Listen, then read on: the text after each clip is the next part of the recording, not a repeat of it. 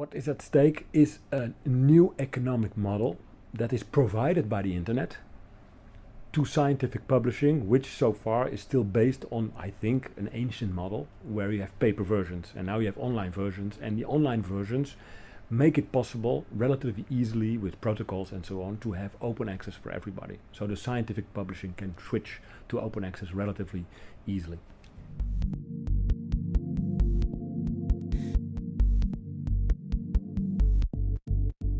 My name is Bart van Tiggelen. I'm Dutch, but I work for a French company, the French research and organization CNRS. I'm also a member of the French Physical Society, and as such I'm here to speak about open access, because the French Physical Society owns, so to speak, a publishing house, and that's why we are very much involved in scientific publishing. What is important for the researcher, that his scientific papers are read, because the more people read papers, the more they will be cited. And citation is a very important issue for the researcher, because in the end he will be evaluated, he will be candidate for a professorship, and they will also count citations.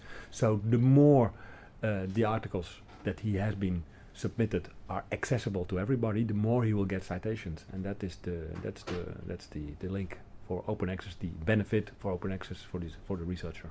The issue about open access is that there is especially the open access gold model, which you mentioned, is about the financial issue of who is going to pay for it. Okay, and the situation right now is that the laboratories, the libraries are paying, and that is all government money in the end. It's all taxpayers' money.